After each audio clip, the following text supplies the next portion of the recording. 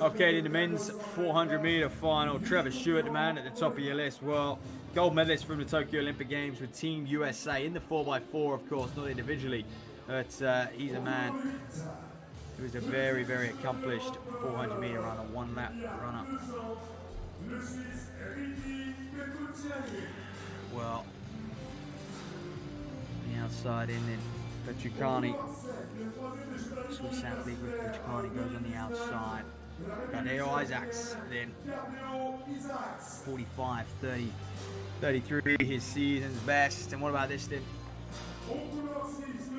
Dylan Borlée, so often on a successful 4x4 team. I talk about Trevor Stewart, but Dylan Borlée as well, second, 2 times a world indoor champion in the 4x4, including that Glasgow gold more recently.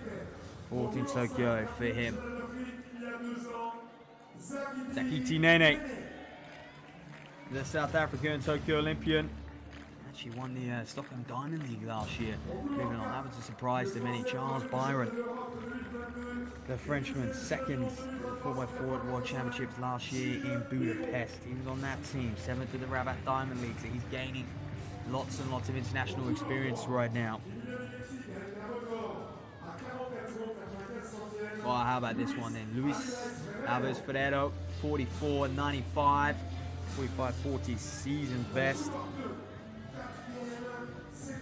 Second at the World Under-20 Championships in 2021 was the Mexican. Coelho then of Portugal. What can we expect from him? 4th at those World Indoors, World Junior Games champion, and finally right on the inside, Stewart. He might not be happy with that lane. To be brutally honest with you, to be there in lane 1, but hey, you get what you're given, don't you? And semi-finalist at USA's, and he's one man who his road to Paris is going to be awfully difficult. Doesn't matter what he's run or what he does, he needs to be right at the top of his game to even get near, I guess, the US Champs final, and to even fight for a spot in Paris. We know the strength and depth the Americans have over the 400. But if he can get another Olympic medal in the 4x4, I'm sure he'll take that as well. Okay, Stewart, Coelho, Ferreiro, Barden, Nene, Borlée, Isaacs, and Petrucciani.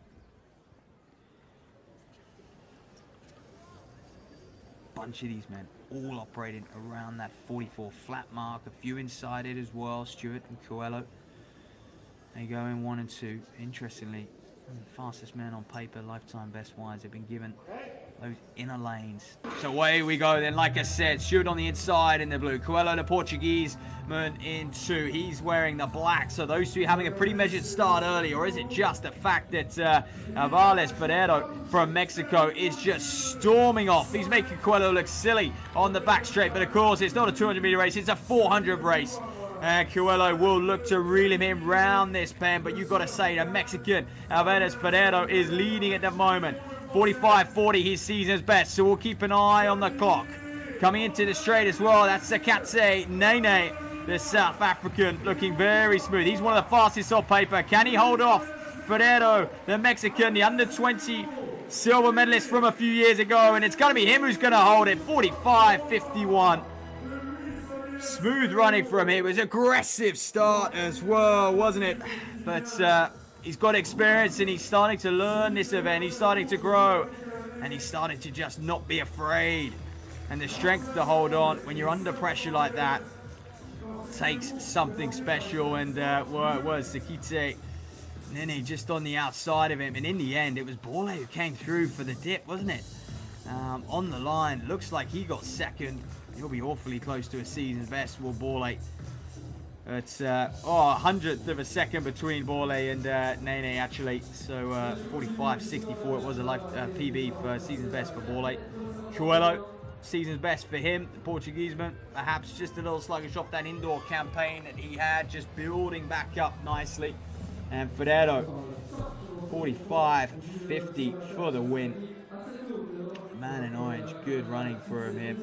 He'll take a lot of confidence from that now, moving forward.